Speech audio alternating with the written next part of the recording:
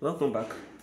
We shall continue our Bible reading from Genesis chapter 11 to chapter 15.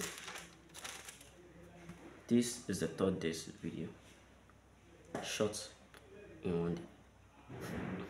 Now the whole earth had one language and one speech.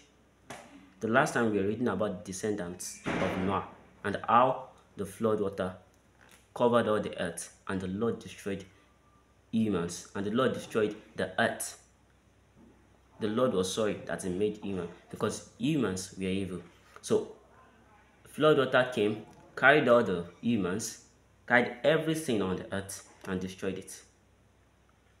And we also talked about the generation of Noah and how God made a covenant with Noah not to use water to destroy earth again. So now we are going to start reading from chapter 11, the Tower of Babel.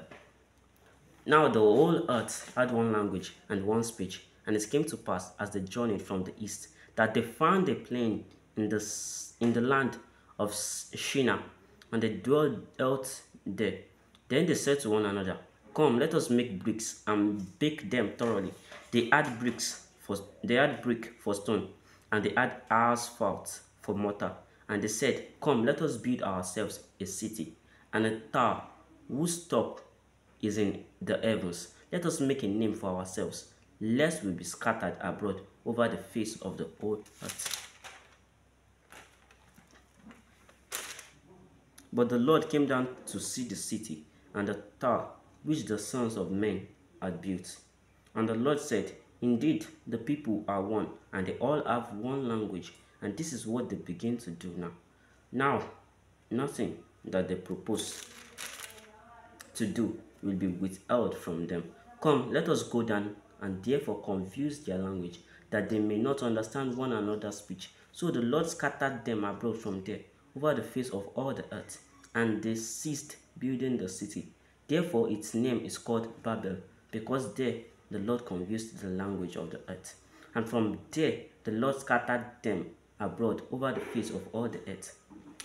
This is the genealogy of Shem. Shem was 100 years old and begot Arphaxad 2 years after the flood. And after he begot Arphaxad, Shem lived 500 years and begot sons and daughters. Arphaxad lived 35 years and begot Salah. After he begot Salah, Arphaxad lived 403 years and begot sons and daughters. Salah lived 30 years and begot Eber. After he begot Eber, Salah lived 403 years and begot sons and daughters. Eber lived 34 years and begot Peleg. After he begot Peleg, Eber lived 430 years and begot sons and daughters. Peleg lived 30 years and begot Reu. After he begot Reu, Peleg lived 209 years and begot sons and daughters. Reu lived 32 years and begot Serug. After he begot Serug, Reu lived 207 years and begot sons and daughters. Serug lived 30 years and begot Nao. After he begot Nao, Serug lived 200 years and begot sons and daughters. Nao lived 29 years and he begot Terah. And after he begot Terah, Nao lived 119 years and begot sons and daughters. Now Terah lived 70 years and begot Abram, Nahor, and Haran. This is the genealogy of Terah. Terah begot Abram, Nahor, and Haran. Haran begot Lot, and Haran died before his father Terah in his native land, in the Ur of the Chaldeans. Then Abram and Nahor took wives. The name of Abram's wife was Sarai, and the name of Nahor's wife Milcah, the daughter of Haran, the father of Milcah, and the father of Iscah. But Sarai was barren, she had no child. And Terah took his son Abram and his grandson Lot, the son of Haran, and his daughter-in-law Sarai, his son Abram's wife, and they went out with them from Ur of the Chaldeans to go to the land of Canaan, and they came to Haran and dwelt there. So the days of Terah were 205 years, and Terah died in Haran. Now the Lord had said to Abram, get out. Chapter 12 now. Now the Lord had said to Abram, get out of your country, from your family, and from your father's house, to a land that I will show you. And I will make you a great nation. I will bless you, and make your name great, and you shall be a blessing. I will bless those who bless you, and I will curse those who curses you, and in you all the families of all the earth shall be blessed. So Abram departed as the Lord had spoken to him, and Lot went with him. And Abram was 75 years old when he departed from Haran. Then Abram took Sarai his wife, and Lot his brother's son, and all their possessions that they had gathered, and the people whom they had acquired in Haran, and they departed to go to the land of Canaan. So they came to the land of Canaan. Abram passed through the land of the place. Abram passed through the land to the place of Shechem, as far as the terebinth tree of Moreh. And the Canaanites were then in the land. Then the Lord appeared to Abram and said, to your descendants I will give this land. And there he built an altar to the Lord, who had appeared to him. And he moved from there to the mountain east of Bethel, and he pitched his tent with Bethel on the west, and Ai on the east. There he built an altar to the Lord, and called on the name of the Lord. So Abram journeyed, going on still toward the south. Now there was a famine in the land, and Abram went down to Egypt to dwell there, for the famine was severe in the land. And it came to pass, when he was close to entering Egypt, that he said to Sarah his wife, indeed, I know that you are a woman of beautiful countenance. Therefore it will happen, when the Egyptians see you, that they will say, this is his wife, and they will kill me, but they will let you live. Please say you are my sister, that it may be well with me for your sake, and that I may live because of you. So it was, when Abram came into Egypt, that the Egyptians saw the woman, that she was very beautiful. The princes of Pharaoh, is it Pharaoh? Pharaoh. The princes of Pharaoh also saw her and commended her to Pharaoh. And the woman was taken to Pharaoh's house. He treated Abram well for her sake. He had sheep, oxen, male donkeys, male and female servants, female donkeys and camels. But the Lord plagued Pharaoh and his house with great plagues because of Sarai, Abram's wife. And Pharaoh called Abram and said, what is this you have done to me? Why did you not tell me that she was your wife? Why did you say she is my sister? I might have taken her as my wife. Now therefore, here is your wife. Take her and go your way. So Pharaoh commanded his men concerning him, and they sent him away with his wife and all that he had. Chapter 13. Abraham inherits Canaan. Then Abraham went up from Egypt, he and his wife and all that he had, and Lot with him to the south. Abraham was very rich in livestock, in silver and in gold. And he went on his journey from the south as far as Bethel, to the place where his tent had been at the beginning, between Bethel and Ai, to the place of the altar which he had made there at first. Then Abraham called on the name of the Lord. Lot also, who went with Abraham, had flocks and herds and tents. Now the land was not able to support them, that they might dwell together, for their possessions were so great that they could not dwell together. And there was strife between the herdsmen of Abram's livestock and the herdsmen of Lot's livestock. The Canaanites and the Perizzites then dwelt in the land. The Canaanites and the Perizzites then dwelt in the land. So Abram said to Lot, please let there be no strife between you and me, and between my herdsmen and your herdsmen, for we are brethren. Is not the whole land before you? Please separate from me. If you take the left, then I will go to the right. Or if you go to the right, then I will go to the left. And Lot lifted his eyes and saw all the plain of Jordan, that it was well watered everywhere, before the Lord destroyed Sodom and Gomorrah, like the garden of the Lord, like the land of Egypt as you go towards Zoar. Then Lot chose for himself all the plain of Jordan, and Lot journeyed east, and they separated from each other. Abraham dwelt in the land of Canaan, and Lot dwelt in the cities of the plain, and pitched his tent even as far as Sodom. But the men of Sodom were exceedingly wicked and sinful against the Lord. And the Lord said to Abram after Lot had separated from him, Lift your eyes now and look from the place where you are, northward, southward, eastward, and westward. For all the land which you see, I give to you and your descendants forever. And I will make your descendants as the dust of the earth, so that if a man could number the dust of the earth, then your descendants also could be numbered. Arise, walk in the land through its length and its width, for I give it to you. Then Abraham moved his tent and went and dwelt by the terebinth tree of Mamre, which are in Hebron, and built an altar there to the Lord. Chapter 14. Lot's captivity and rescue. And it came to pass in the days of Amravel, king of Shinar, Arioch, king of Elasar, Chedorlaomer, king of Elam, and Tidal, king of nations, that they made war with Bera, king of Sodom, Brasha, king of Gomorrah, Shinab, king of Admah, Shemeba, king of Zeboim, and the king of Bela, that is Zoar.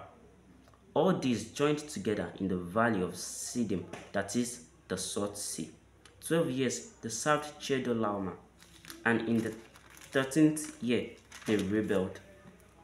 In the 14th year, Chedorlaomer and the kings that were with him came and attacked the Rephaim in Ashtaroth, Canaan, the Zuzim in Am, the Emim in Shaveh, Kiriathaim, and the Horites in the mountain of Seir, as far as El Paran, which is by the wilderness. Then they turned back and came to En Mishpat, that is Kadesh, and attacked all the country of the Amalekites, and also the Amorites, who dwelt in Azazon Tamar, and the king of Sodom, the king of Gomorrah, the king of Admah, the king of Zeboim, and the king of Bela, that is Zoar, went out and joined together in battle in the valley of Siddim against Chedorlaomer, king of Elam, Tidal, king of nations, Amavel, king of Shinar, and Arioch, king of Elazar.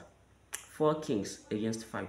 Now the valley of Siddim was full of asphalt pits, and the kings of Sodom and Gomorrah fled. Some fell there, and the remainder fled to the mountains. Then they took all the goods of Sodom and Gomorrah, and all their provisions, and went their way. They also took Lot, Abraham's brother's son, who dwelt in Sodom, and his goods, and departed.